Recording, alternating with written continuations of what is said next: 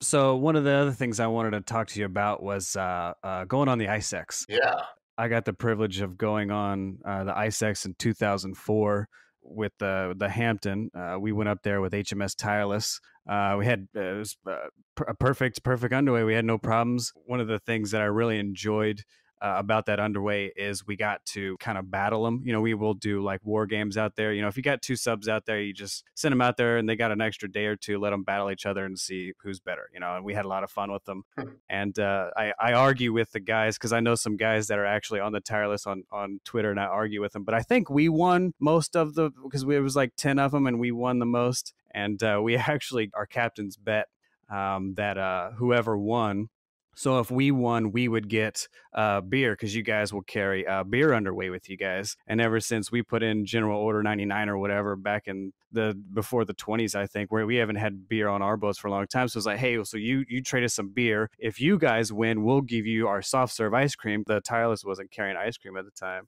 And so we ended up having a good time, and we battled or whatever. And the Navy was like, absolutely not. You guys cannot have a keg of beer. There's no way. But instead, what we'll do is we'll send you guys back to Plymouth, and you guys can port there and have a week there and enjoy that. So we had a lot of fun even after we went to the ICEX. But went up there with HMS Tireless. They were a great crew. Oh, cool. We actually surfaced close enough to each other that we got to walk to each other's boat. And I ended up getting a little frostbite in my toe because Yeah. when you walk on the ice, it's just ice. So every once in a while, it'll swallow like your whole leg. And I was pulling my leg out, and I was packing ice into my boot. But it was fun. We had a really good time out there. But you actually had an interesting ICEX. You know, ours was pretty uneventful. I think every submarine that goes up there probably has close calls with icebergs. So you do emergency deeps, and it's crazy. But you have a particularly interesting story because you were a Royal Submariner that went up there on a U.S. boat. So I was wondering if you could talk a little bit about your experience up there with the ICEX. Yeah, sure. ICEX in 2007. So I worked for Comsub Devon 12 at the time, and one of my responsibilities as coordinated operations officer was running the TAC dev for ICEX. So I led the planning and had a great team from the US Navy and also Applis helping plan the entire ICEX. Flew up to Prudhoe Bay and then out onto the ice, which was an experience that's impossible to forget. Just amazing to go out to the ice camp, and then waited for USS Alexandria surface through the ice, which was equally amazing to see a submarine surface through the ice whilst you stood on the same ice. That's just crazy. And then we dived. I got on board, we dived, and we started off on the series of exercise. But unfortunately, tragically, there was an explosion on board Tireless at the time. It was about 4 a.m. And basically, they'd had, and I'll tell you what we observed, and then I can explain what happened, although it's well known what happened at the time. So I remember being in the control room, and then you heard the sonar operators report that they'd heard an explosion, small explosion, and then you could hear Tireless speeding up in speed. So my first reaction out of that is if she's speeding up, they've had an explosion, don't know what that is, but if they're speeding up, then they think they've got a flood, because that's the standard EOP, emergency operating procedure under ice, is to speed up 16 knots so you can contain any ingress or the weight that comes with the ingress of water until you can find a polynia, which is basically a gap in the ice to surface. And then they were talking on the underwater telephone, but they were talking on the underwater telephone in their emergency breathing system.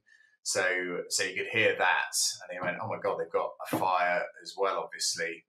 So she surfaced, and then we just stayed with her, obviously depth separated, stayed with her and just waited for instructions effectively. So working on those two bits alone, we all sat down as a group to try and work out what support we could give to her if the damage was really considerable. So the case of, like you said, surfacing close by, maybe rafting up, and then providing safe haven for the team to come over. Whatever they needed, we should be able to provide that. And then we stopped with that. And then I remember the captain at the time, Mike Benaki, I'd gone to bed. I didn't sleep, obviously, much, but then he called me up to tell me that 2 of the crew had died, and the third was being airlifted to a military hospital. And that was really, really, really shocking to hear that two people had lost their lives there. But then the whole piece of leadership comes into it. So Ian Breckenridge, who was the captain of Tireless at the time, he needed to get the submarine back to the UK. So it's all about making the submariners, checking the submarines safe, motivating your crew again, despite the fact that they've lost two of their shipmates and a third is very seriously injured. And they dived, I think it was about 24 hours later, did their final checks, one last comms over underwater telephone, and then they went back under the ice and returned to the UK. And we carried on doing just some self stuff, noise measuring and stuff like that until we surfaced again, and I left and flew back to Groton. But yeah, on board, I mean, I used to do a talk with Ian Breckenridge because obviously I had the loss of the air conditioning plants and multiple casualties, and he and I used to go around and talk together about both of our challenges. And he was just incredible that day, how he led his team and got them back. Yeah, that's really interesting. So could you tell us what you think happened? Like what happened? Like what was the explosion? Yeah, they know what happened. I mean, they did a huge investigation into it. So two young sailors were doing well. One was teaching the other how to use the new oxygen candles, and they ignited it as you would do standard, and then it exploded. And the explosion was in the forward escape compartment, which is quite a cramped place. In one of the side compartments, there was another sailor who survived the first explosion, and as he stepped out, the vision. I can't even imagine what he thought at the time, which was two casualties, multiple fires everywhere. The access plates were buckled, so he's trying to deal with that. Equally, the submarine filled with smoke quite rapidly, and equally the manual flood alarm had been set off by the explosion, which is why they sped up to 16 knots. The smoke went right the way through the forward part of the submarine, pretty much filled the forward part of the submarine, and the firefighting crews got ready and off they went up towards the forward escape in order to try and sort the problem out. But the problem is that they couldn't get any access. It took them over 20 minutes to get access because of the buckled floor plates. So actually, the one person who was dealing with all of it and some of the tough choices he had was putting out the fires and or trying to save life at the same time. So he kept going until they could break in, and then they extinguished the fires and brought control to the submarine. So, and the root cause of that was that the oxygen candle, and I think this is in the report as well, but the oxygen candle, when it was onshore, had been stored incorrectly. And therefore, when it was ignited on the submarine and using a standard operating procedure, it exploded.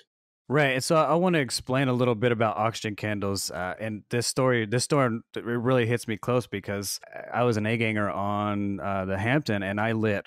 Oh man, I bet you I lit over 200 of those candles the time I served on that boat. And the candles in this case were a tad bit different, but the candles we used were in these green canisters. And what you do is it looks like a nail, and on the tip of the nail there's like a red phosphorus that they use for matches, and you stick it inside the candle and then you spin it in the candle, and when you do that, it will ignite whatever that chemical is inside there, and it gets super duper hot. It'll like emit oxygen that you can breathe. So if you don't have your oxygen generator up, or your oxygen banks are low, you can't use them, or you want, like you said, you wanted to stay quiet, you can produce oxygen burning these candles, and they don't make any noise at all. I mean, you can make noise loading them because they're in these big metal ovens, but generally they're really dangerous. I mean, when we were on an underway one time, we were doing what we called hot changeouts, which is where you take the old candle out while it's still burning, and these things are like 400 degrees. I think we would give it about 10 minutes to cool off, and then we'd pull it out with oven mitts, and then we would load a cold one in there and we'd light it again.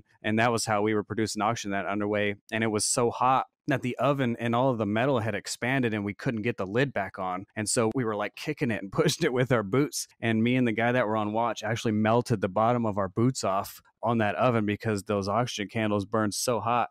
And it's interesting to hear that story about this particularly because I had lit so many of them, and they didn't tell us it was ever like an explosion hazard. I never knew anything about that. But then you said, well, they stored it wrong. They put oil in it. Well, that makes a whole lot of sense. If you just pour a bunch of oil in something that's, hundreds of degrees, more than likely it's not going to turn out very well. And it's super important this stuff gets stored correctly.